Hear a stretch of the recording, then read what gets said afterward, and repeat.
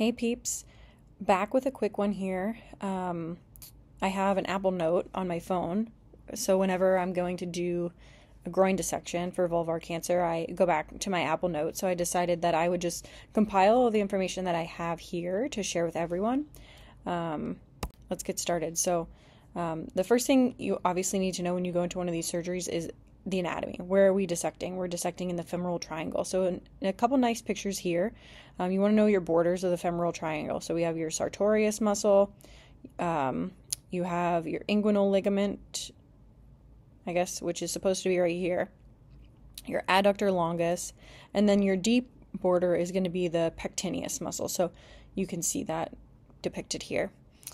Obviously, you're going to want to know your headed back to medical school, navel, nerve, artery, vein, empty space, lymphatics. That'll be important, and this is the patient's right side, so opposite on the left side. Knowing the anatomy is really important here. And then we go into some other pictures of the lymphatics. So the lymphatics of the vulva drain to the superficial inguinal lymph nodes, the femoral and the internal iliac chains. And the other vessels that are important, so the saphenous vein is going to be our most important vessel that we want to avoid.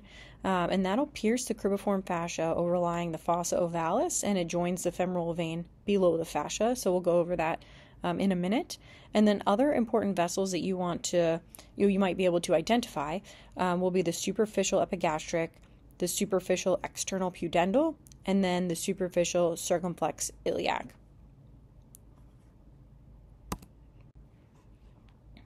Okay, so let's get started with our dissection. You want to identify your ASIS and the pubic symphysis. You'll make that imaginary line where you feel like the inguinal ligament is, and you want to go about 2 centimeters below this line to mark where you're going to make your incision.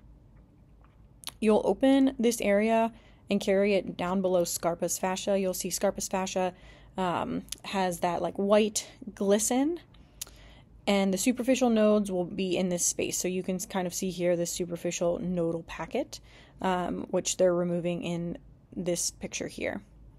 The superficial nodes will run parallel to the inguinal ligament and surround the saphenous vein.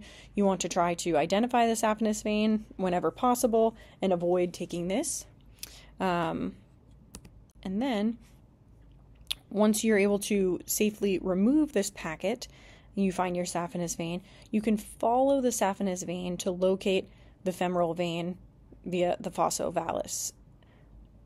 And so in this picture, here are your deep nodes here, here's your fossa ovalis. You're going to need to open the fascia over the femoral vessels to remove these deep inguinal nodes around the fossa ovalis. And so here's another really nice picture here where the saphenous vein is identified and carried back to the femoral vein. And this is where you'll find your deep nodes. And then once you've completed your node dissection, we typically place a drain kind of up over here, enclosed in multiple layers, and hopefully no wound complications. So that's it, really quick, but just a nice little overview, something that you can look at when you're going into any node dissection. And I don't own any of these pictures. They are from the internet and as well as anatomy textbooks. Have a great day.